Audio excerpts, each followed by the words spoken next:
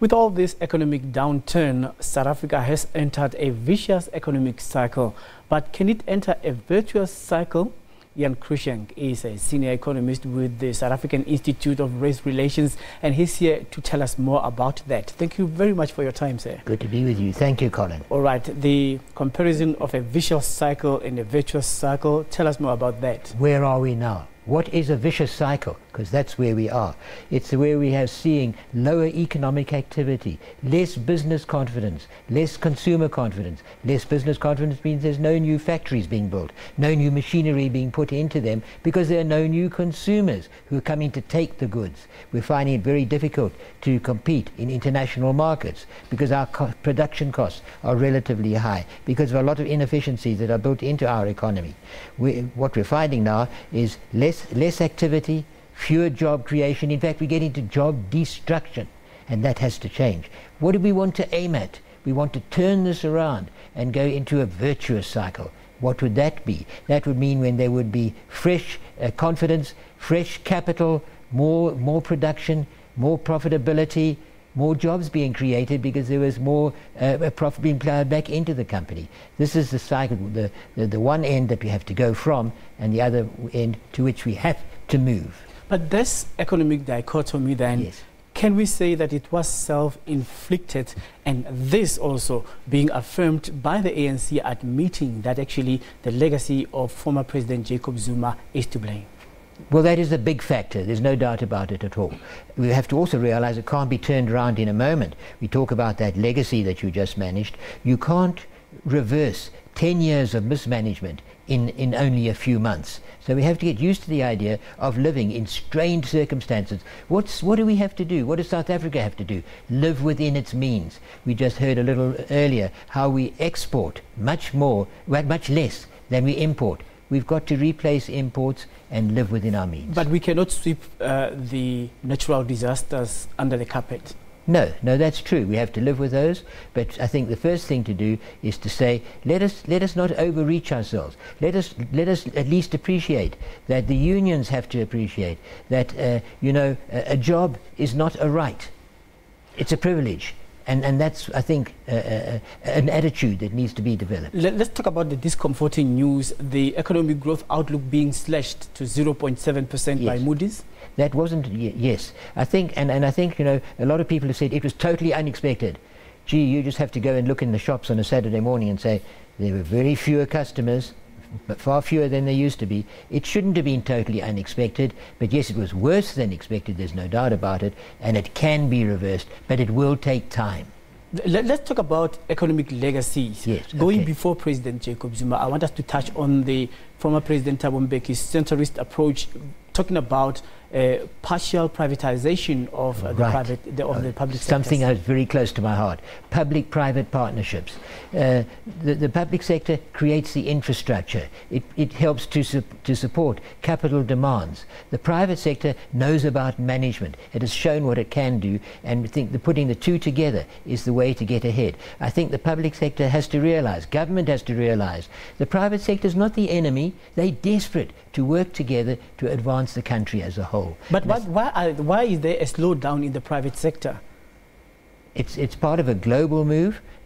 We need to kick our economy into gear. We need a recovery in commodity prices, in demand for those goods, which we are very good at digging out the ground and selling in a non-beneficiated way. That's what we do best of all. But we can't do that if there aren't buyers, and there aren't enough of those. Another interesting issue that came up this week, we heard today banks making a submission, and some are not really supporting the move that Section 25 of the Constitution should be changed, because the land question is very sensitive and it will affect property rights. Of course it's very sensitive. They've got hundreds of millions of rands worth of debt, of farming properties that are mortgaged to them. And they don't want to see these get into an non-productive stage, because that way the debt couldn't be serviced. So it is important that some sort of continuity, some sort of move forward is made where the land is left in a commercial basis, that it can still be productive and food producing.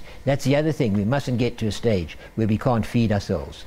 Another interesting factor that cannot be ignored, the current account deficit, which really narrowed to 3.3%. Yes. Is this something that is good news, even though yes. we are amidst the storm? Undoubtedly, this is good news. It was higher than that before. Why was it higher? Partly due to the trade account. We had been importing much more than we had been exporting. This ratio has been brought down a little bit, and so yes, it is a move in the right direction.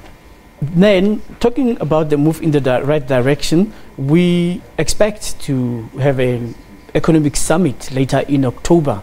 What should we expect out of that?